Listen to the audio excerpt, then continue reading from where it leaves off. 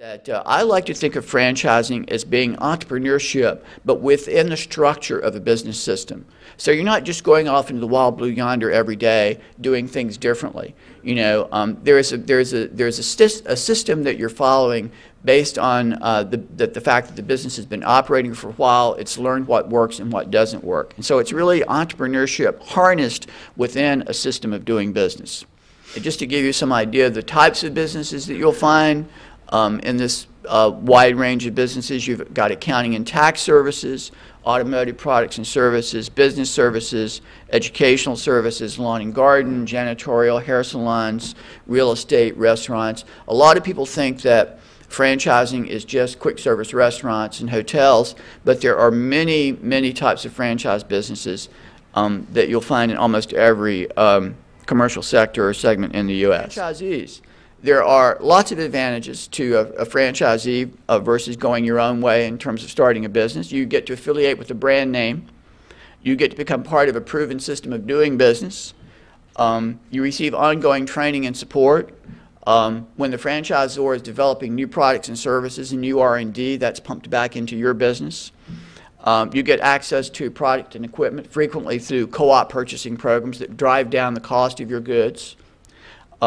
And then you get to be part of a network with other franchisees. And frequently, that is one of the best parts of a franchise system, because you have other people who are operating the business maybe in different locations around the country doing it the same way that you're doing, and they're sharing their things that they learn and their expertise back into the system. And then the franchisor, if they're a good franchisor, harvests all that knowledge from its existing operators and plows that back into the system. So just a couple of caveats. Franchising is not a guarantee of success. Like any business, there are risks associated with the business. It is not for everyone. If you're one of these kind of guys that likes to kind of go off and do your thing and do it your way every day and dream up new ways of doing things, then franchising may not be the right kind of business for you, because it's a very regimented system of doing business. The franchisor wants you to follow their operating system. And then lastly, it's not a short-term commitment. Most franchise agreements have an average annual term of between 7 to 10 years, and in most cases, the franchisor and you will want to renew that agreement after the first term. First, establish your short-term goals, your long-term financial goals. You know, have a business plan around yourself. You know, what you want to accomplish. Then think about your lifestyle. You know, will you and your spouse commit the time and effort to owning and operating the business? You know, if you're the kind of guy like me who likes to work a regular work day, you know, and go home and kick back and not have to worry about too much, franchising is not for you. Because when you own that franchise business, you're on that business 24/7. If something goes wrong, and you know, Mariana can tell you about this, if your employee doesn't show up for work that day, guess what? You're going to be there covering that shift.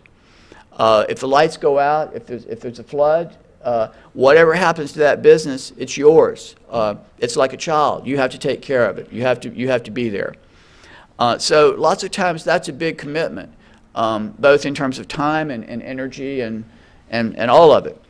I guess thirdly, your own financial situation. You know, how much money are you able to invest in the business without putting yourself at some level of financial risk.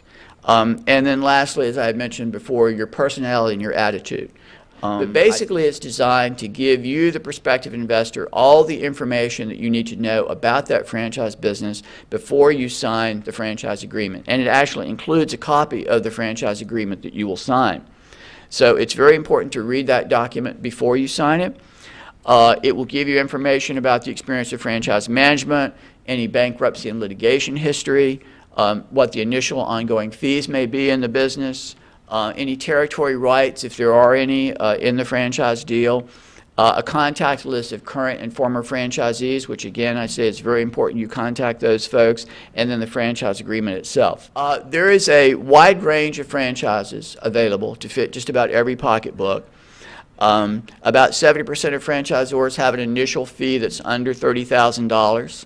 75% of the franchise companies that are members of IFA, their total investment cost is less than $250,000. So lots of times people think, oh, you know, in order to get a franchise, I've got to have, you know, several $100,000. But many of them are priced under 250,000. Nearly 45% are under 100,000, and there are also some very low-cost franchises out there. Typically, the range of royalty payments ranges in the 3 to 6% on gross sales, but there are other fees that you may also have to pay as a franchisee for co-op advertising, technology, and other things. And all of those fees, by the way, are outlined in detail in the franchise disclosure document so that you know what you're getting into before you get into it.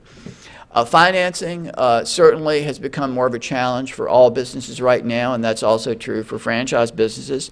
The Small Business Administration has a program called the 7A Guaranteed Loan Program that was really designed to help entrepreneurs and others who are seeking business loans acquire loans through a loan guarantee process. There are many franchise companies that participate in this program, and there's a category of those businesses that have been pre-approved for a fast-track loan approval process by the SBA, and those businesses are on the website here at franchiseregistry.com. Sometimes understanding how franchising works can best be understood through examples. Another story that I just want to share with you, Phil Wilkins is the owner of 4 McDonald's restaurants. He was a young kid in Cincinnati. He was about 25 years old at the time. He had gotten out of college, was going to get his master's degree. He got downsized, was fired by the insurance company he was working for at the time, and he saw this article in Money Magazine that was about McDonald's. It was about a guy who had also been fired and been downsized and had gotten a McDonald's restaurant and then became a very big success. And so the light bulb went off, and Phil said, that's what I'm going to do. I'm going to become a McDonald's franchisee. So he wrote off to McDonald's and said, well, I'm ready to be a franchisee of McDonald's, and he was quickly, flatly denied. So he had about $20,000 that he had saved at the time, and the guys at McDonald's said, well, you look like a good guy, and you know, working hard and got the right idea, but you just don't have enough money.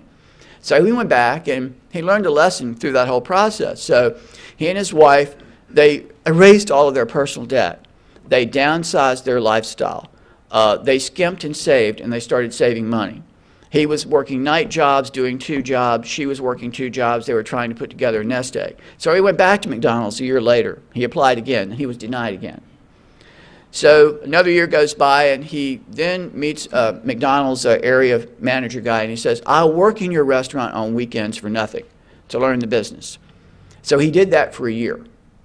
Then he went back to McDonald's the 4th time with his experience of working in the restaurant and with the money that they had saved over a 4-year period, and he was accepted. So the moral of the story is that if you have a dream, if you have the will, there is the way.